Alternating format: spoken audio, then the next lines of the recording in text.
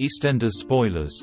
Panic for the six as Nish Panesar remembers the fateful night and vows to call the police. The six are still on edge after their plan to hide the murder of Keanu Taylor hit several stumbling blocks in recent EastEnders scenes, and things are only going to get worse for the Walford matriarchs. Denise Fox very nearly put them all at risk by attempting to dig up Keanu's body once more, after realizing that her iconic necklace was buried with him. Thankfully, Kathy Beale managed to put a stop to it, but the women remain rattled by the possibility of being caught out, especially now that there is very clear evidence pointing to one of them being the culprit.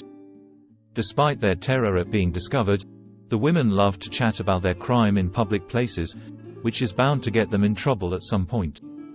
Unfortunately, that point may come sooner rather than later, when Nish Panesar overhears a clandestine conversation between Suki Panesar and Linda Carter about the cafe. The women were previously left terrified when Nish woke up from his coma, having been hit over the head by Denise moments before the fateful murder on Christmas night.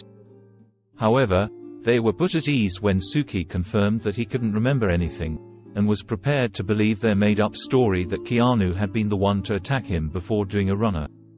Unfortunately, Suki and Linda's conversation sparks something in Nish, and after spending the day probing, he gleans enough information from Linda and Denise to realize that they must be hiding something. Resolved to get to the bottom of it, Nish reveals to Suki that his memory is returning, sending her blood running cold. Things only get worse as he gives her an ultimatum: sign all of their businesses over to him or he will call the police. This new development sends panic rippling through the six, and soon they are meeting once again for another crisis talk, where the decision of how to handle Nish is the main topic of conversation.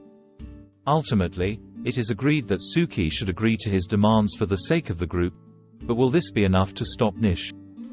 According to actor Naveen Chowdhury, Nish is prepared to go to great lengths to find out what the women are hiding. I think his mission in life at this stage is to find out exactly what happened. For two reasons: he wants to seek retribution and revenge for what happened to him, but also it's the lack of control and the power others have over him with them knowing something that he doesn't, which aggravates him. So his whole point of existence at this stage is to find out exactly what happened. Các bạn vừa theo dõi một sản phẩm của OK Spoiler. Xin chào và hẹn gặp lại các bạn video tiếp theo.